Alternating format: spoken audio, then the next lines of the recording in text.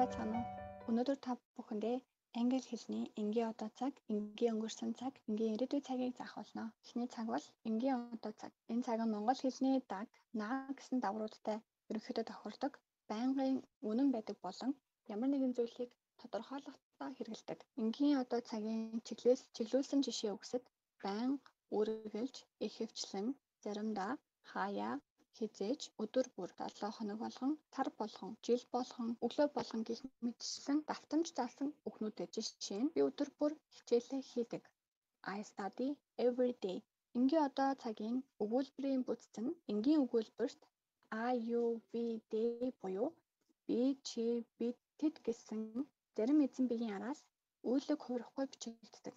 Харин he, she, it буюу тэр эрэгтэй, тэр эмэгтэй гэсэн 3 дугаар эзэн биеийн араас үйл үгийн араас нь s бичиж залбичдэг. Жишээ нь I work, he works.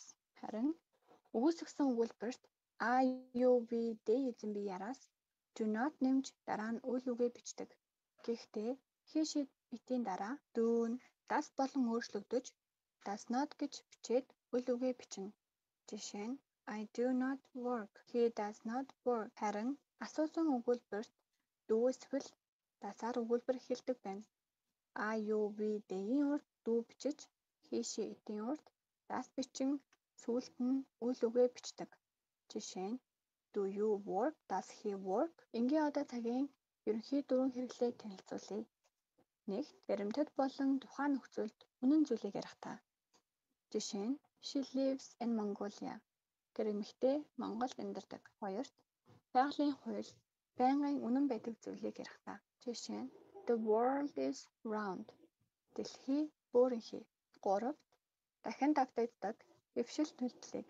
Жишээ нь She usually gets up at 7 o'clock. 4. Цагийн хуваар үйл ажиллагааны хөтөлбөр хэлэхтэй. A school starts at 8 a.m. Сургууль 8 цагт эхэлдэг.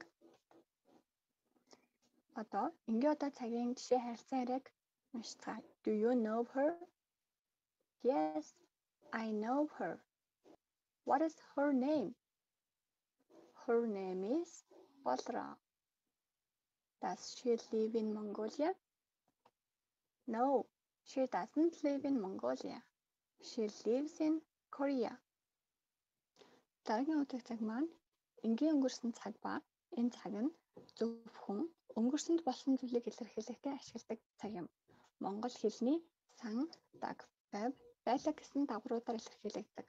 Чиглүүлсэн жишээ үгсэд өнгөрсөн илэрхийлэх үгнүүд байх ба өчигдөр, өмнө нь, 7 хоногийн өмнө, сарын өмнө, жилийн өмнө гэсэн үгнүүд байдаг. Жишээ нь би өчигдөр хичээлээ хийсэн. I studied yesterday. Харин өгүүлбэрийн бүтц нь энгийн өгүүлбэрт бүх эзэн биеийн араас өнгөрсөн цагт хувирсан үйл үгийг бичнэ. Үйл үг нь дөрмийн болон дөрмийн бусаар хувирдаг байгаа. Энгийн өгүүлбэрийн жишээ нь I worked, he worked. Өгүүлсгсэн өгүүлбэрт бүх эзэн биеийн араас did not нэмж дараа нь үйл үгийг бичнэ. Жишээ нь I did not work, he didn't work. 3. Асуух өгүүлбэр нь дээр эхлэх ба араас нь эзэн бие бичээд үйл үгийг бичнэ. Жишээ нь Did you work? Did he work? Өнгөрсөн цагийн ерөнхий 3 хэлийг танилцуулъя. 1-р өнгөрсөнд тодорхой нэгэн цагт болж дууссан зүйлийг илэрхийлэхдээ ашиглана. Жишээ нь She went to Korea last week. Тэр өнгөрсөн 7 хоногт Солонгос явсан. 2. Өнгөрсөнд тодорхой хэсэг хугацаанд үргэлжлээд одоо дууссан үйлийг илэрхийлэхдээ ашиглана. Жишээ нь She lived in Korea for 2 years. Тэр Солонгост 2 жил амьдарсан. 3. Дэс дараалан өнгөрсөн үйлийг илэрхийлэхдээ ашиглана. Жишээ нь She got up, had breakfast, and then left for her office. Тэр өглөө босоод цайгаа уугаад ажилдаа явсан. Одоо энгийн өнгөрсөн цагийн жишээ харилцан яриаг уншицгаая. Did you meet Zulaa? Yes, I met her last week. Did she go to Korea? Yes, she went to Korea yesterday.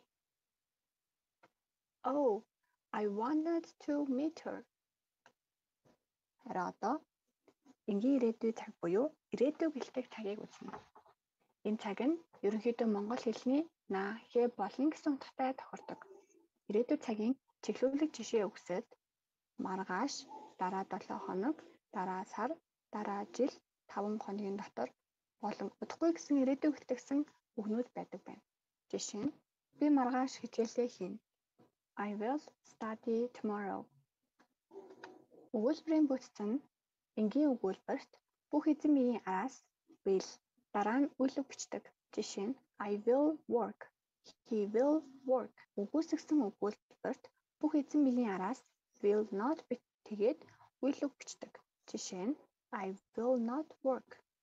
He will not work. Асуух өгүүлбэр нь will-ийн араас эзэн бие тэгээд үйл үг бичнэ. Жишээ нь will you work? Will he work? Харин одоо энгийн ирээдүй цагийн ерөнхий 3 хэрэглээг үзье. Нэгт ирээдүйд болох тодорхой зүйлийг ярих үедээ ашиглана.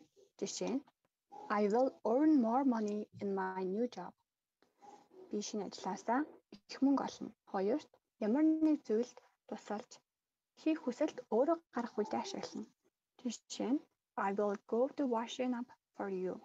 Би чамд ахыг чинь угаагаад өгье. Гуравт цаг агаарын урьдчилсан мэдээ хэлэхэд. Жишээ нь There will be storms over Mongolia tomorrow. Маргааш Монголд шуургатай байх болно.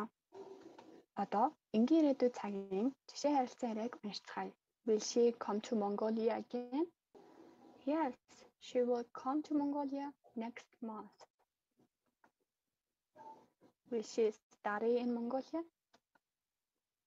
No, she will work in Mongolia. Oh, I want to meet her. She will meet you for sure. Бид энгийн өнгөрсөн одоо ирээдүйн цагийг үзэж дуслаа. Баттхан энэхүү өгүүлбэрийг хамтдаа уншицгаая. I had a beautiful day yesterday because I met my best friend. She lives in Korea, but she will go to Korea tomorrow. Энэхүү өгүүлбэр нь өчигдөр үнэхээр гайхалтай өдөр байсан. Ягаад гэвэл би хамгийн сайн найзтайгаа уулзсан. Тэр Солонгост амьдардаг. Гэхдээ тэр маргааш Солонгос руу явна гэсэн өгүүлбэр байгаа. Эхний өгүүлбэрт had болон met гэсэн үйл үг нь өнгөрсөн цаг дээр хувирсан байгаа ба өнгөрсөн цагийн чиглүүлсэн үг буюу yesterday гэсэн үг байна. Харин she lives in Korea одоо цагт байгаа ба she-ийн араас lives гэд үйл үгийн араас нь s талхан хувирсан байна. Харин 3 дахь өгүүлбэр нь ирээдүйн цаг дээр байгаа ба she will гэж will буюу ирээдүйн цагийг хэлэх үг орсон байна. Мөн ирээдүйн цагийн чиглүүлсэн үг буюу tomorrow мөн байгаа юм а. Одоо бүгдээрээ 3 цагийнхаа харьцуулалтыг хийцгээе. Эхний цаг бол энгийн одоо цаг. Энэ цаг нь өнгөрсөн одоо ирээдүйд давтагддаг. Байнгын үнэн байдаг. Ямар нэгэн зүйлийг тодорхойлохтой ашигладаг байна. Харин 2 дахь цаг нь энгийн өнгөрсөн цаг. Энэ цаг нь өнгөрсөнд болсон нэг үйл явдлыг илэрхийлэхдээ ашигладаг байна. Харин 3 дахь цаг нь энгийн ирээдүй цаг. Энэ цаг нь ирээдүйд болох тодорхой нэг үйл явдлыг илэрхийлэхдээ ашиглана. Энэхүү хичээлийг анхаарал тавиун үзсэнд танд баярлалаа.